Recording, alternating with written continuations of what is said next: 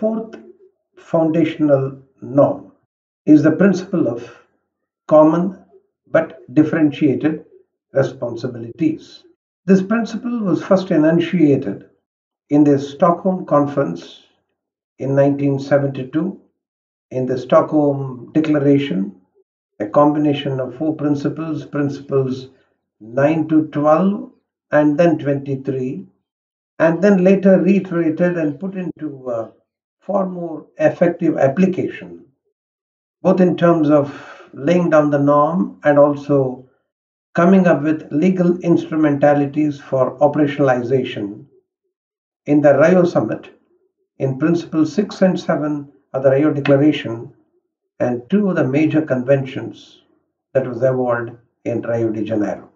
What is this principle of common but differentiated responsibilities?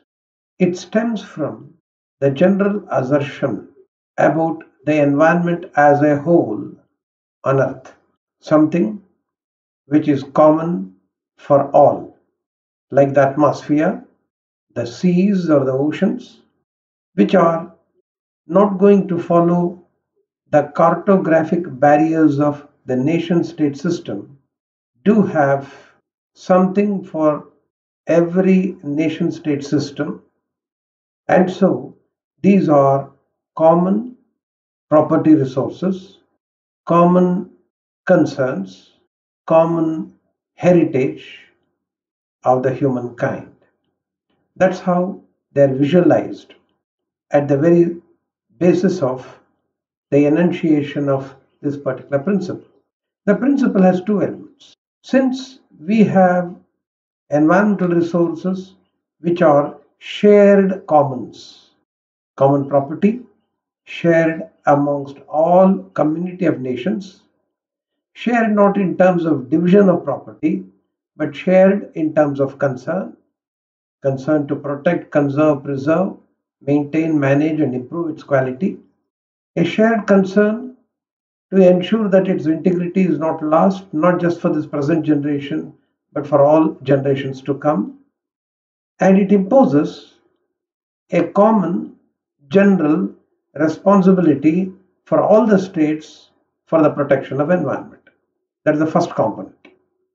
The second component is that while we have a common responsibility amongst the nations, we do have different economic conditions prevalent amongst different nations. We have a small group of nations which are highly industrialized and developed, and so huge economies, and a large number of states, which is actually a combination of leaders among the developing nations, underdeveloped nations, less than developing countries. When you have that kind of a disparity, both in terms of economic abilities, technological accomplishments, and also in terms of the standard of living, the standard of living amongst the people in each and every country, with that kind of differences that exists in economic, social fabric of community of nations, it is very necessary that although the responsibility is commonly shared, but in terms of taking the load of responsibility, like it is done in the case of United Nations, where there are 5 permanent members who take more responsibilities because they are the ones who can take that load because of their military might, because of their economic prowess, because of their technological abilities and the kind of influence that they wield in international relations. And so the primary responsibility of maintaining international peace and security vested in these 5 nations much more than other nations. So is the case with regard to the responsibility to take care of the environment and environmental concerns and addressing them, making contributions both in terms of technology and in terms of finances that's required for managing the environment. The shared commons, the responsibilities are differentiated. Differentiated, taking into account differing circumstances, particularly in relation to each state's contribution to the creation of a particular environmental problem and its ability to prevent, reduce, and control the threat. Look at that. Apart from the economic abilities, tagged on to this is this particular aspect that because of their desire to develop at any cost economically, they have been able to exhaust very many resources, not just in their own countries, but exploit their own resources, but also in other parts of the world, so that they would have caused a lot more stress in the environment than the rest. Their contribution in relation to the creation of an environmental problem far more greater than the rest of them. And secondly, many of these industrialized and developed countries having the greater ability because of their economic might, because of the resources availability aplenty with them, because of the technological advancements that they have made to prevent, reduce, and control the threat to the environment.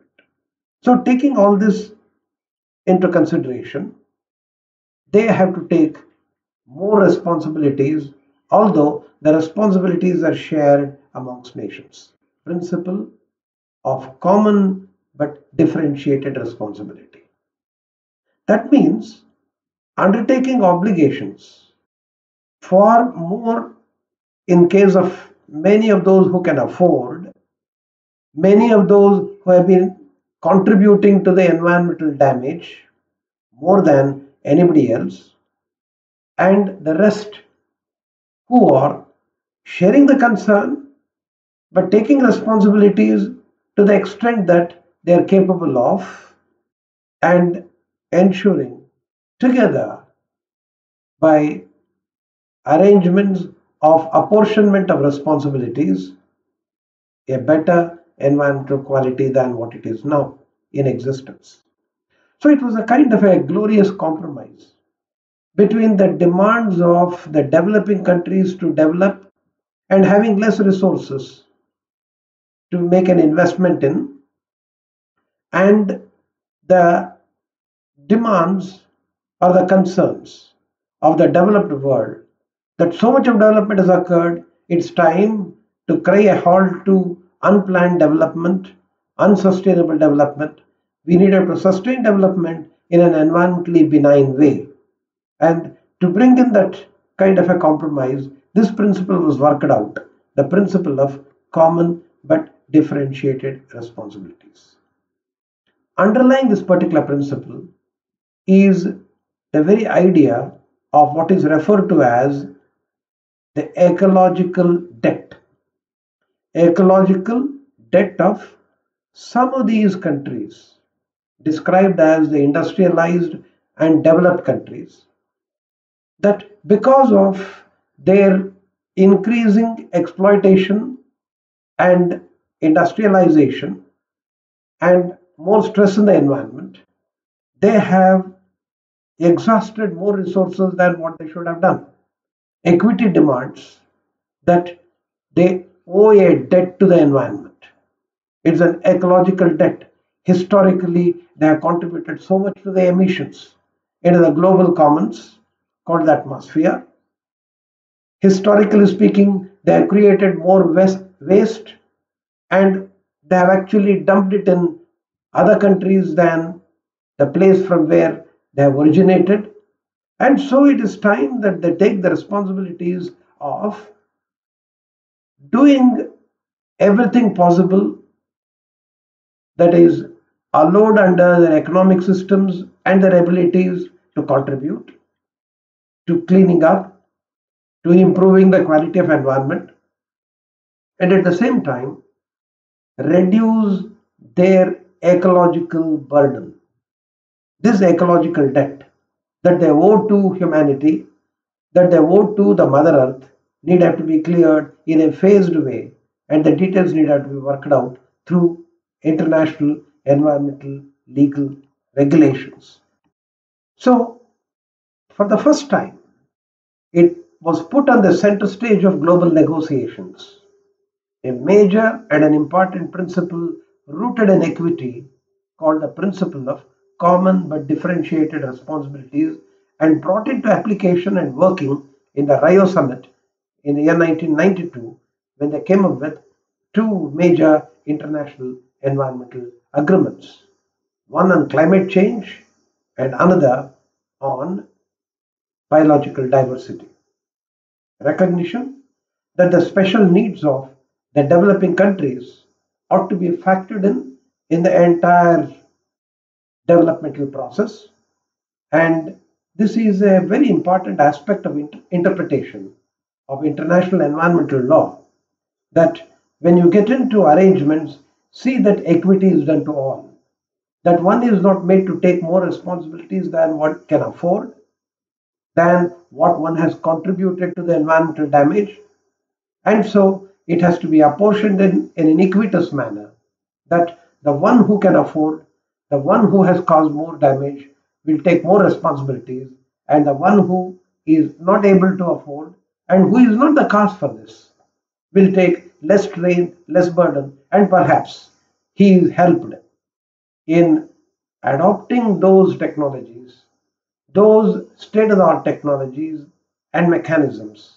which are more environment friendly in its industrial developmental processes, and would get the economic resources internationally contributed through a particular funding mechanism, contributions coming from those who can afford, to be utilized for this particular purpose.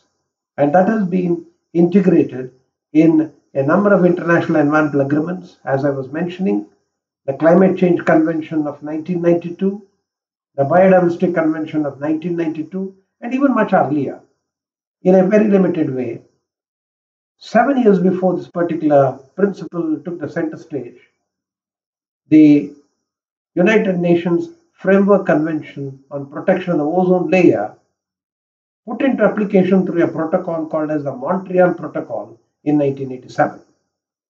More about these details we will get when we get into a detailed discussion on climate change and biological diversity in a separate module, two modules actually, dealing with them. The fifth major principle is the doctrine of public trust.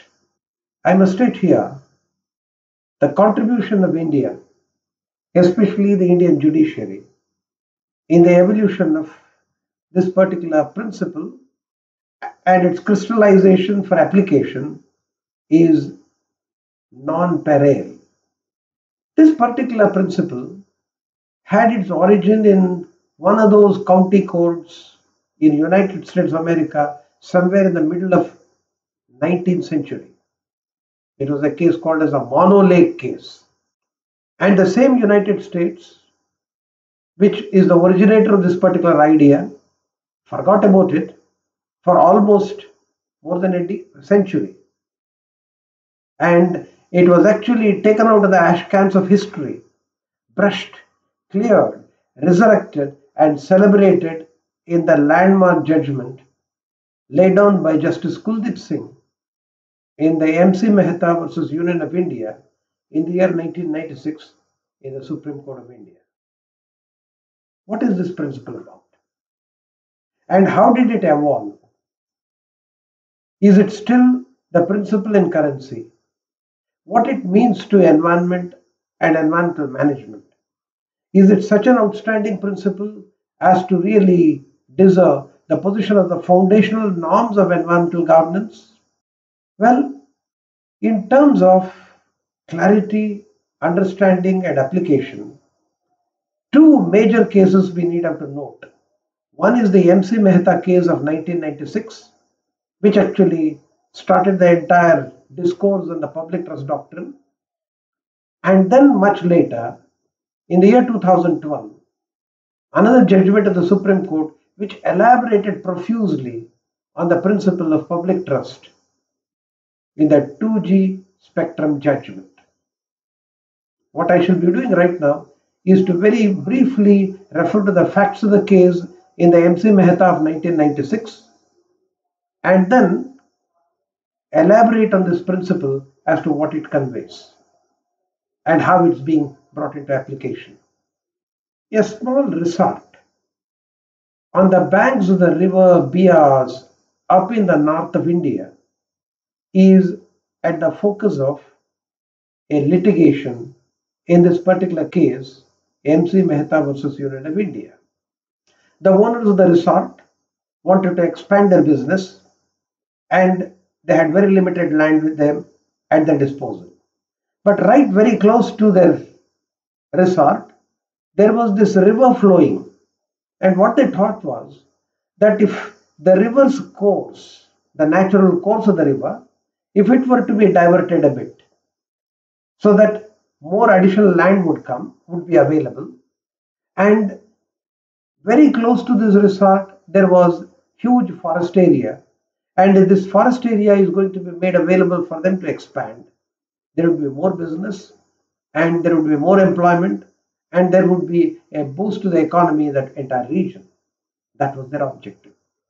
And so with that objective, they approached the state government to give them the necessary permission for acquisition of that forest land and also the permission to divert the riverine system so that they will get more land.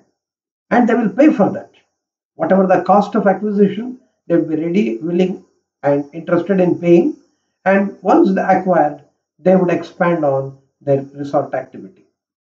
The irrigation department and the water resources ministry declined to give the permission because the law made it very clear under the state law that a river should be allowed to run its natural course.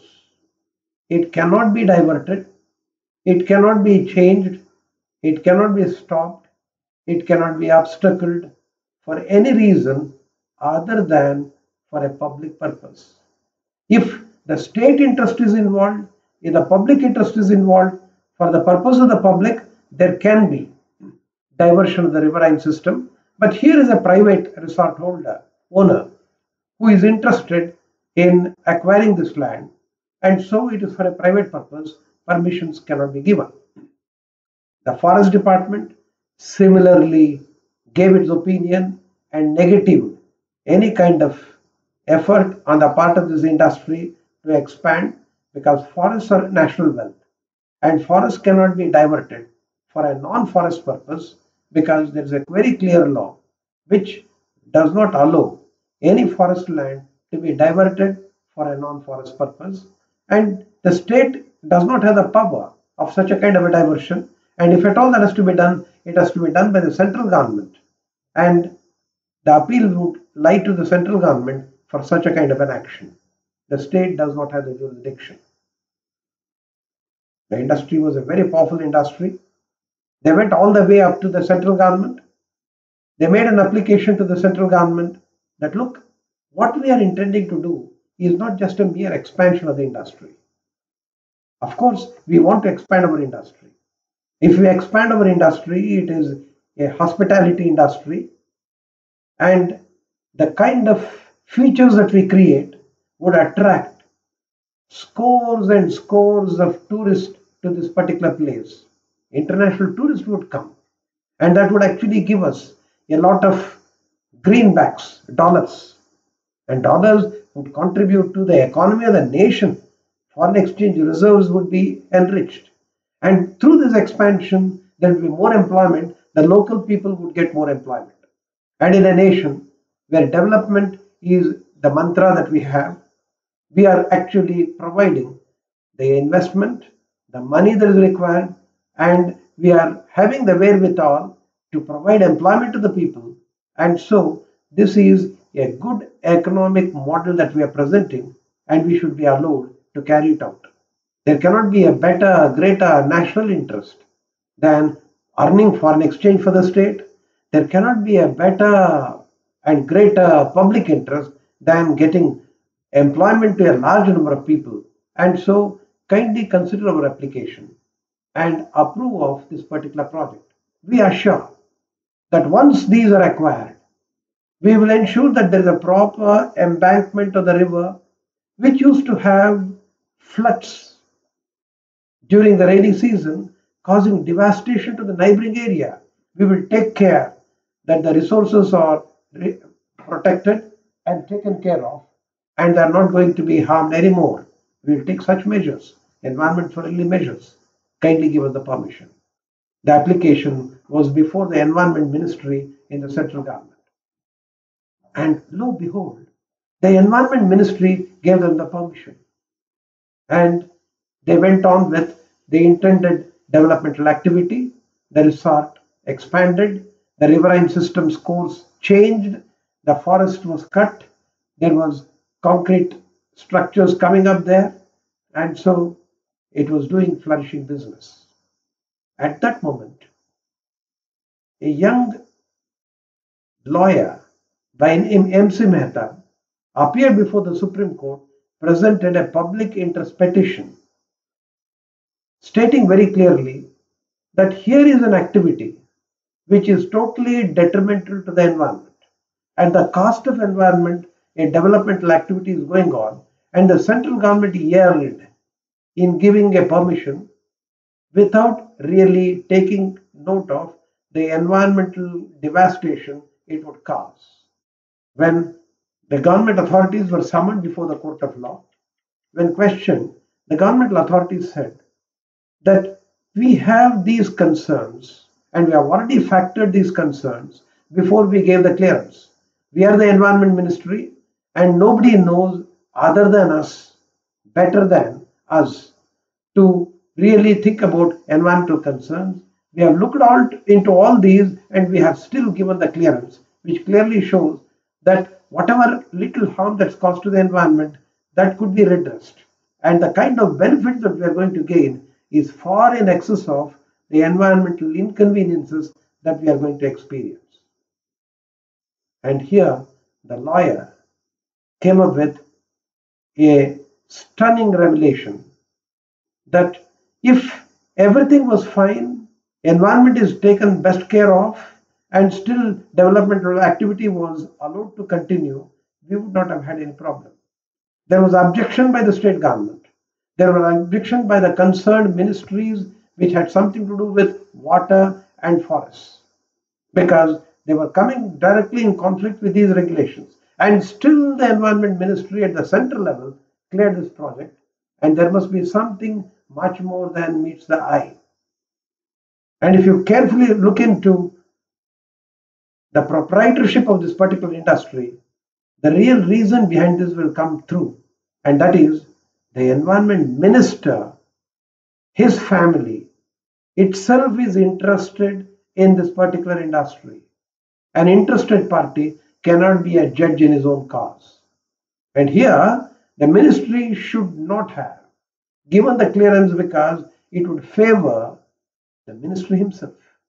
The real rationale behind the justification for clearance, environmental clearance by the Environment Ministry lies here, and so the court should intervene and do environmental justice in this particular case and redress the damage caused to the environment.